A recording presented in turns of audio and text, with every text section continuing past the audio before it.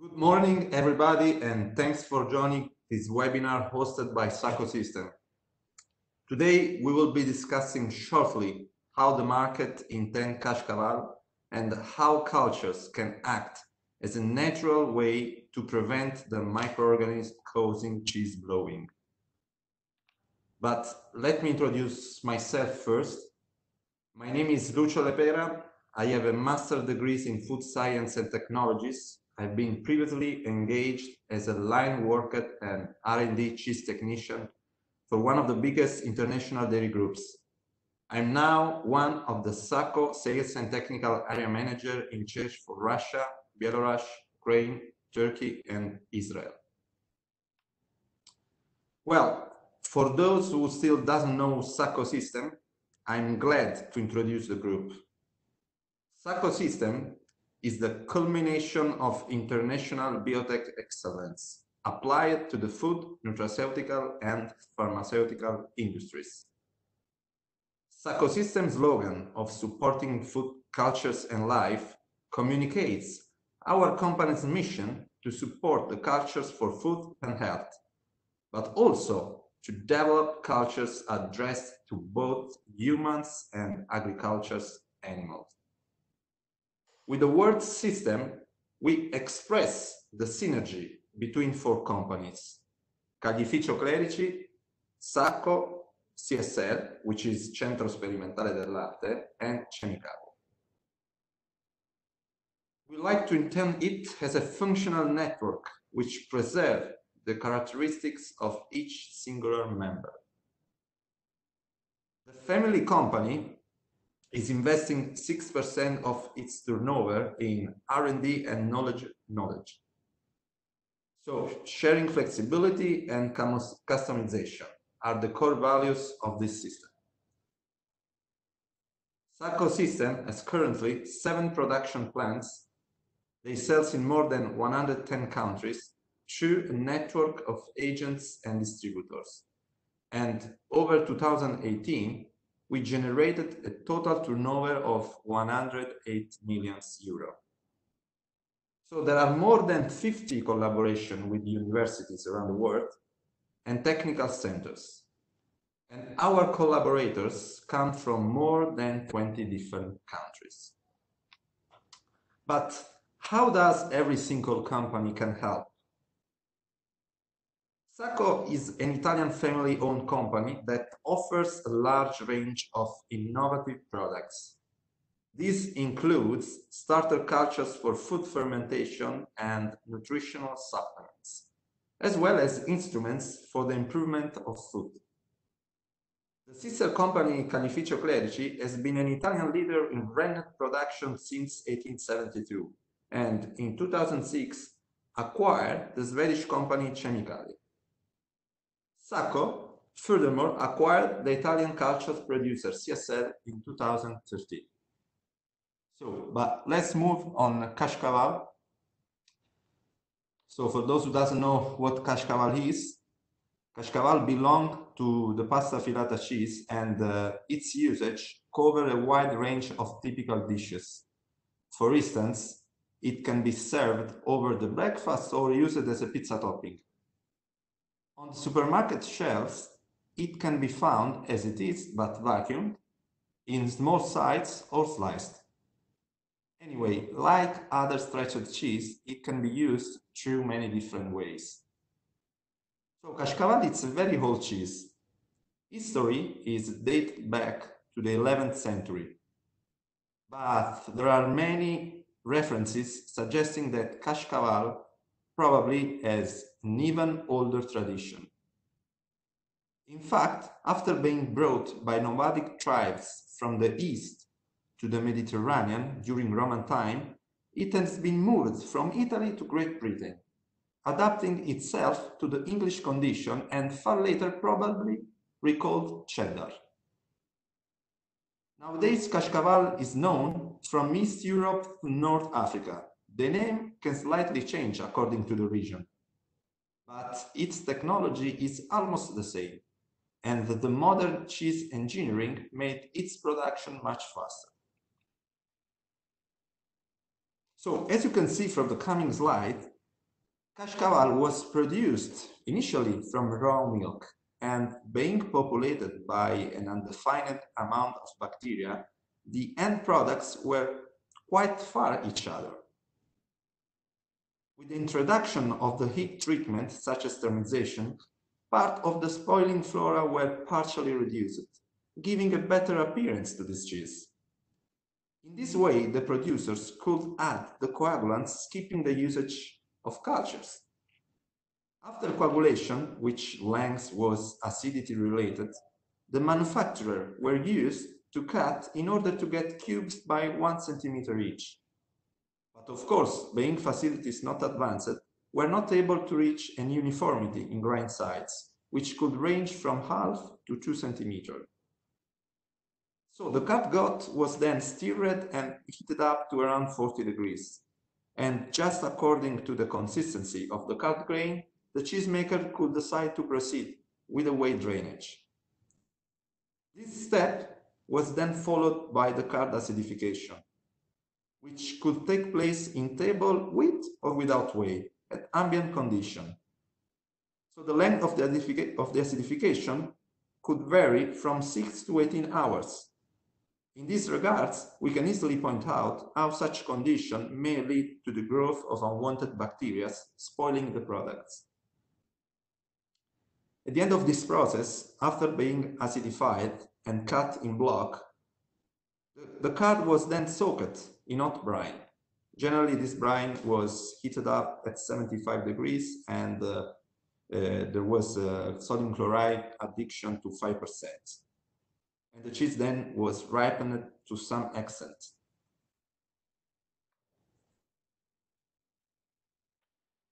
The modern and industrial production is much shorter, and technology refers to the fundamental of pizza cheese science. There is much care about the level of demineralization as a direct function of the acidification profile, also as a way to compete with some of the spoiling flora. Milk, after being inoculated with starter cultures, which are mostly Streptococci protease positive, is clothed in 30-40 minutes to get the right coagulant strength. Acidification should start before renneting in order to let parts of the micellar calcium phosphate spill out from the intergranular phase, allowing a steady drying over the vat procedures. We know that modern vats allow the achievement of 0,6-0,8 centimeters grains, which are moved into a draining table at time their pH ranges from 6.1 to 5.8. At this time, not more than 1.5 or 2 hours can be waited before going to the dry cooking. So for those who doesn't know what the dry cooking is, this latter has been developed to reduce the loss of fat into the hot water, besides giving better hygiene. Unfortunately, part of the customer, to further reduce the production time, has started to use melting salt to stretch at higher pH. The consequence is an higher pH cheese, which lacks in taste. It has more possibility of being spoiled by propionic bacteria and Clostridia, rather than owing higher residual sugars. So after being stretched, the product is hot molded rapidly, turned and kept at 10-15 degrees. So the product is then dried at high speed ratio overnight. So once dried, this Kashcaval is then vacuumed and ripened in between 8 and 10 degrees. So in this slide, we are going to see some of the issues occur with some of our customers and how, of course, we support them with the usage of culture as another way of protection. In the left-hand side, we can see Kashcaval after 2 weeks of storage developing small and quite regular holes. We took some samples and found out how the defect was completely addressed to the presence of heterofermentative lactobacilli. spoiling the cheese at the extent of 10 to the 6 CFU per grams. The picture in the middle shows a Kashcaval spoiled by propionic acid bacteria, enumerated as 10 to the 7 CFU gram. While on the right-hand side, the cheese has been spoiled by Clostridium thyrobutyrium. For many customers, this defect is not expected since the product, after being acidified, undergoes temperatures ranging from 62 to almost 7 degrees for 10 minutes. So I feel the need to highlight that all those customers were Lysozyme users at the rate of 60 ppm, namely 60 milligram per liter of milk.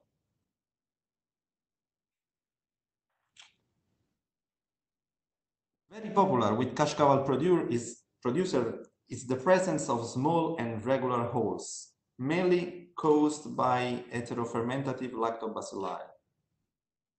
These small openings shouldn't be misunderstood with the small splits caused by residual whey or air entrapped during the kneading. For many pasta filata cheese producers, lactobacilli are intended to be died after the stretching procedure, but it's well known how part of the flora can undergo the harsh condition and spoil the cheese during ripening. There are many species of heterofermentative lactobacilli, for instance, Lactobacillus fermentum or Lactobacillus brevis, which are very pro-technological for some dairy application, but can cause defect in pasta filata cheeses, such as Kashcaval. Those lactobacilli can reach 10 to the 8 UFC per gram of cheese, and they are mostly originated in raw milk and factory environments. These bacteria can produce carbon dioxide from the catabolism of glucose. Some of them are also able to slowly grow at low temperatures such as 10 degrees, making clear how these cheeses can be subjected to this defect, especially over the ripening. But if your Kashcaval shows bigger and irregular eyes, this product may be spoiled by propionic bacteria or Clostridium thyrobutyrium. In this slide, the picture shows a Kashcaval spoiled by propionic acid bacteria in the extent of 10 to the 7 UFC per gram. Propionic acid bacteria are very well known for playing a key role in cheese production such as Emmental and Masta. But as mentioned before, in some other application, their presence is not expected.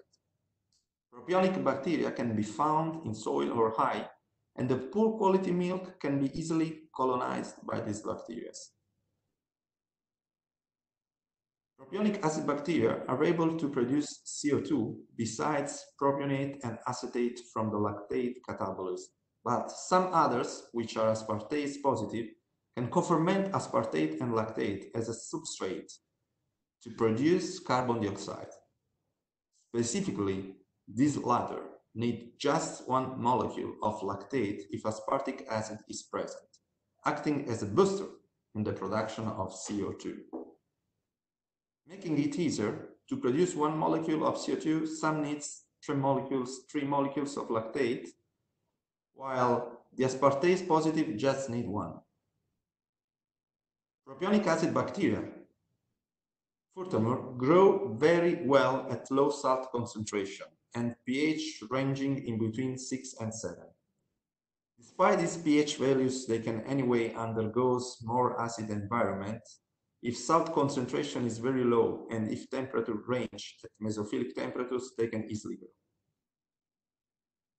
Kashcaval, produced with melting salt, is generally stretched at higher pH, such 5.4 or 5.5, making this condition more favorable to the growth of propionic acid bacteria.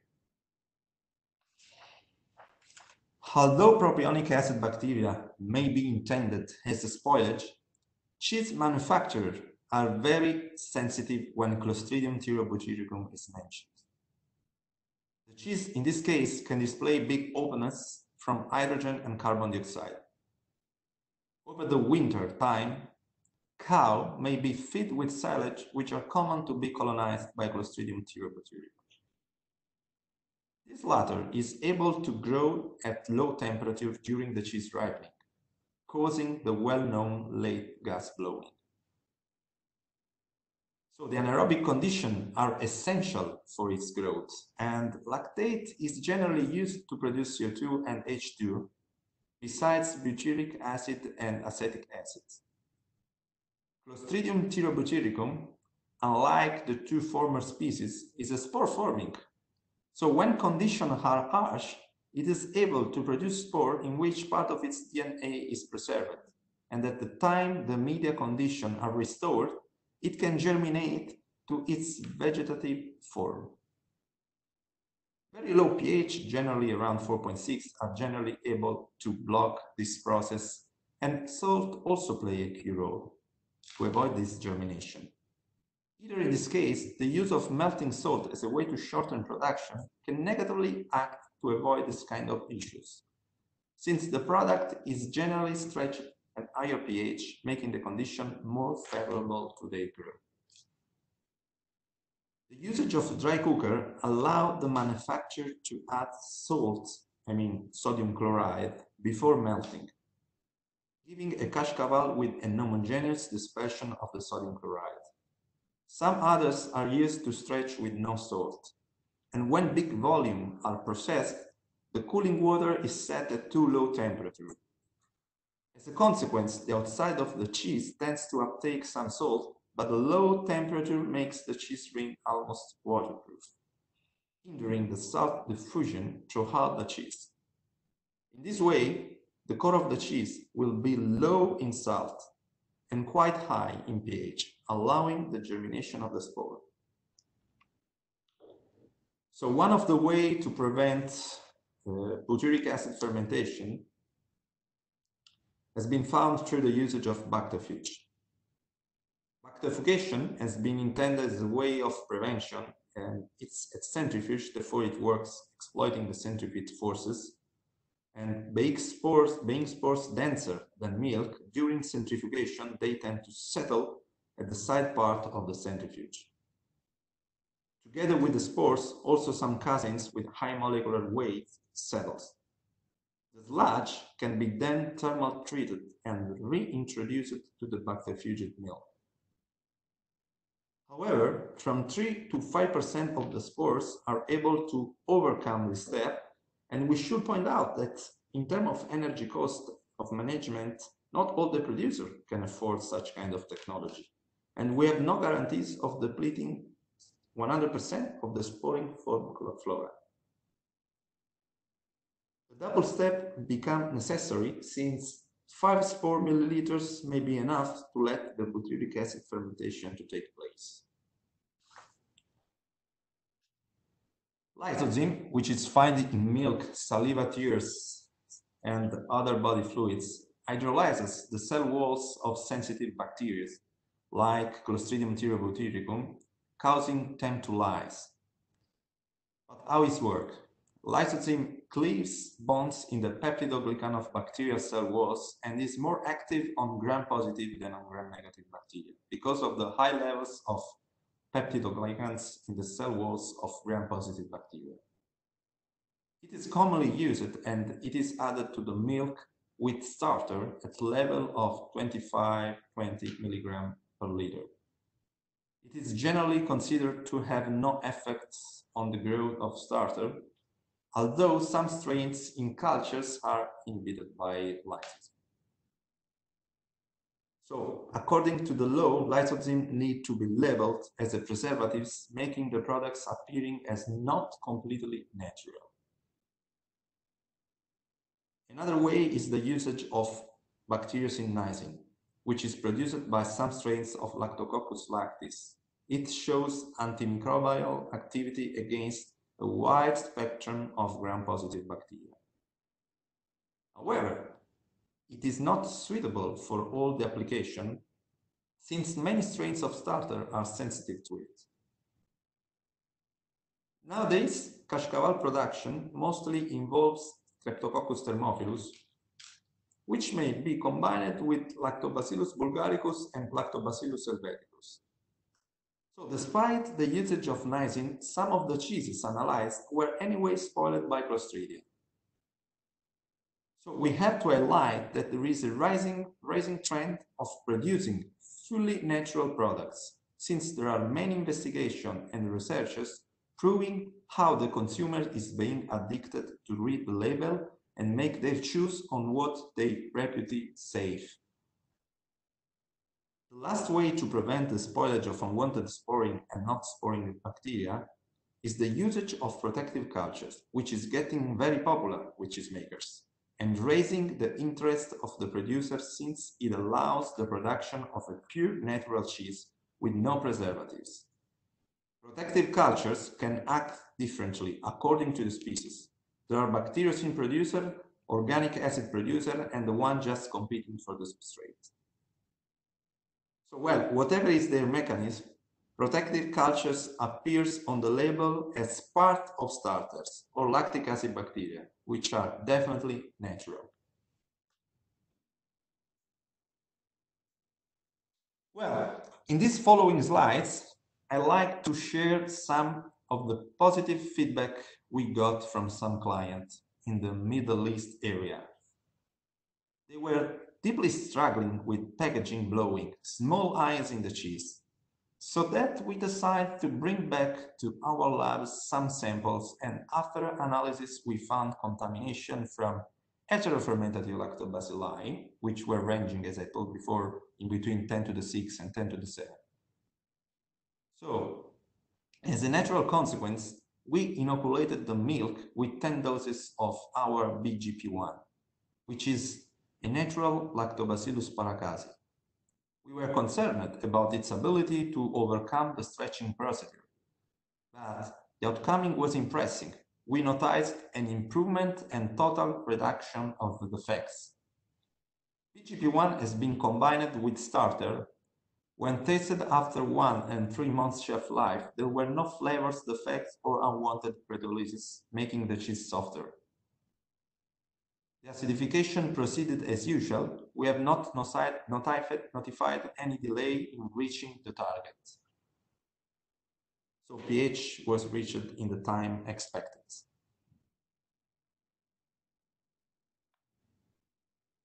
From the same area, we have analyzed cheese with different holes than the previous one. These holes were bigger and some looked like slits, easily recognizing to the growth of Clostridium pyrobutyrium. Actually, the species contaminating the cheese in the pictures are propionic acid bacteria at the count of 3 to 10 to the 7. On this purpose, we decided to use our LC4P1, which is made up of 2 Lactobacillus casein bacteriocin producer. As we know, this bacteriocin may act against gram-positive bacteria, of course making clear the choice to use LC4P1 for this particular case. So also in this case, the results were very good and great. The cheeses outcoming were completely different. The control with Lysozyme was still full of irregular and big eyes, while the defect, as you can see from the pictures in the right bottom, was much limited. So, as I mentioned, one of our main concerns was the heat resistance of our protective cultures. In this particular case, the trials explained itself.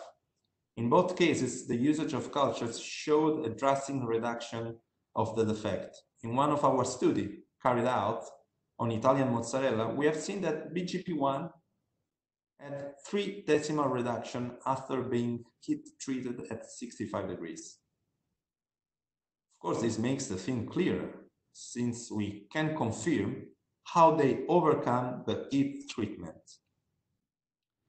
Our test has been carried out using more modern equipment, where the card was stretched for almost 10 minutes at 68 degrees.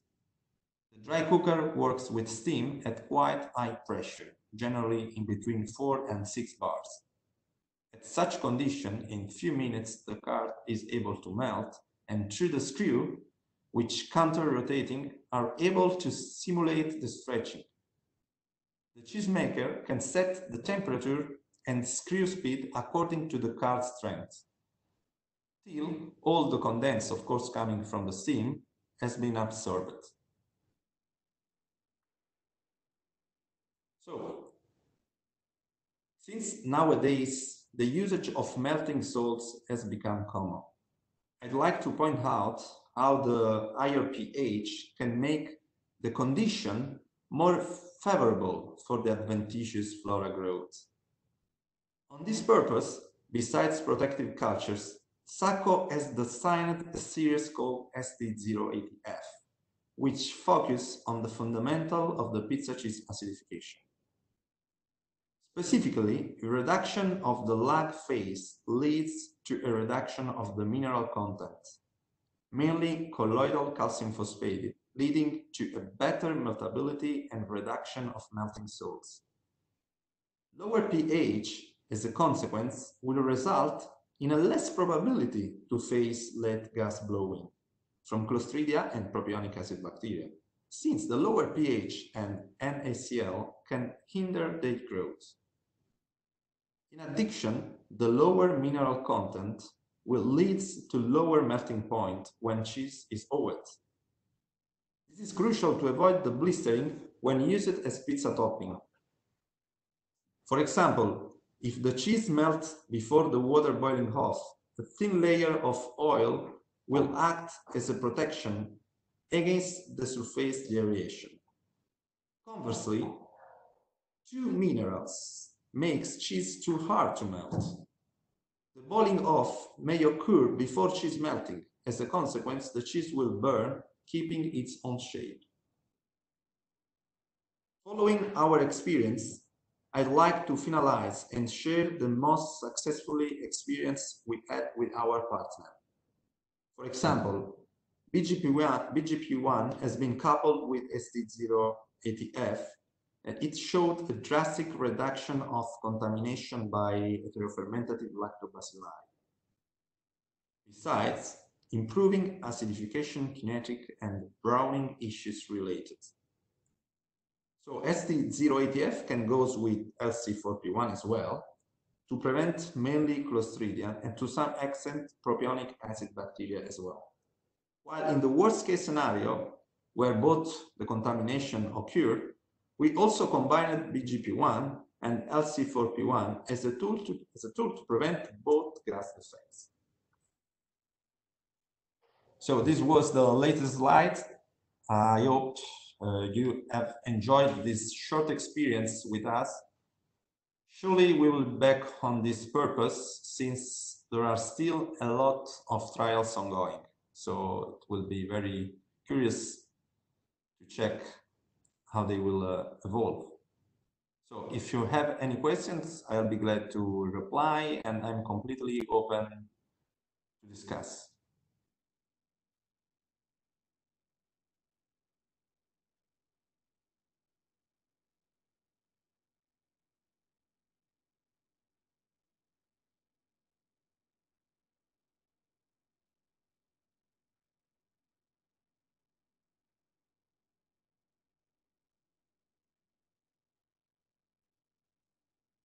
So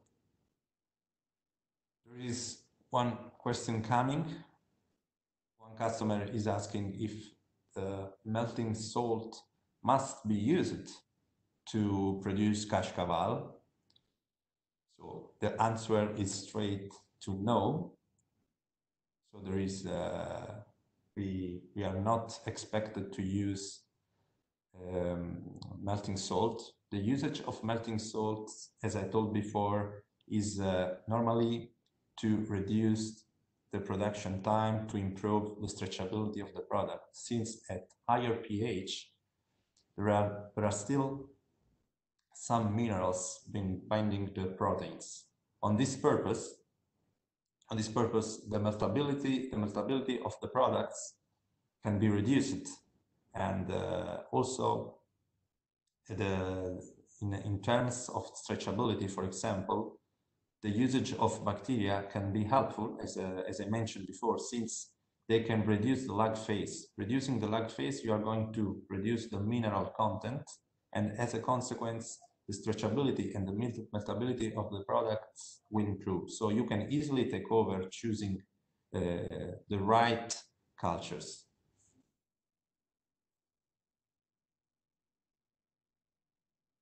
So there is another customer asking if our LC4P1 shows activity against other gram-positive, for example, some starters. So far we did many experience with different clients, and all our clients using LC4P1 didn't notice any negative effects in the usage of LC4P1, so it can be easily used.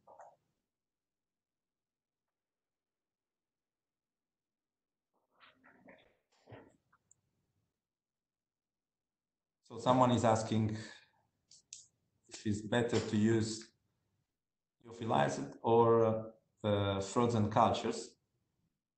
So from my point of view, so SACO can offer a wide range of cultures. We have both lyophilized and the frozen one. Both perform more or less in the same way, so you can get excellent results in terms of stretchability.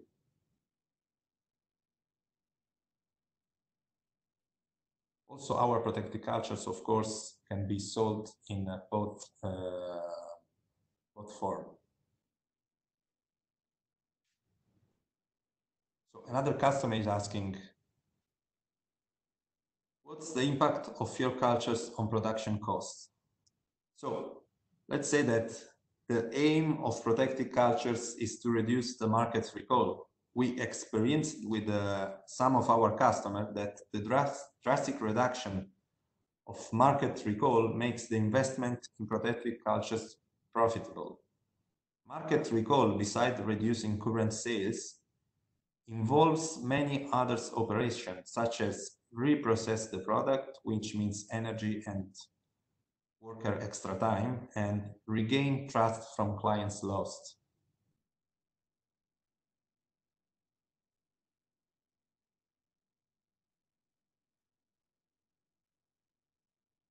Yes, there is also another customer who is mentioning two different products from our portfolio, which are MOL, which are our, let's say, Lactococcus lactis bacteriocin producer. Yes, so SACO in its wide range of protected culture has included also some Lactococcus lactis bacteriocin producer. So far we didn't mention, as I told you, maybe we will update this presentation, or we will come with a second webinar. So I decided just to show the results coming from my area, but of course also products called MOL from our portfolio include this bacteria producing bacteriocin. So it would be great to trial, and we also noticed very good results with these products. So there is another client who tried protected cultures in the past, but they didn't work. Yes, we have been working on protected cultures for more than 20 years. Most of the clients are successfully using as a part of their own flora. From our labs test, we got excellent results if compared with our main competitors. So this result has been confirmed from clients. So we are open to send sample and discuss. Of course, we need to evaluate the level of contamination and the hygiene condition to set up the right dosage.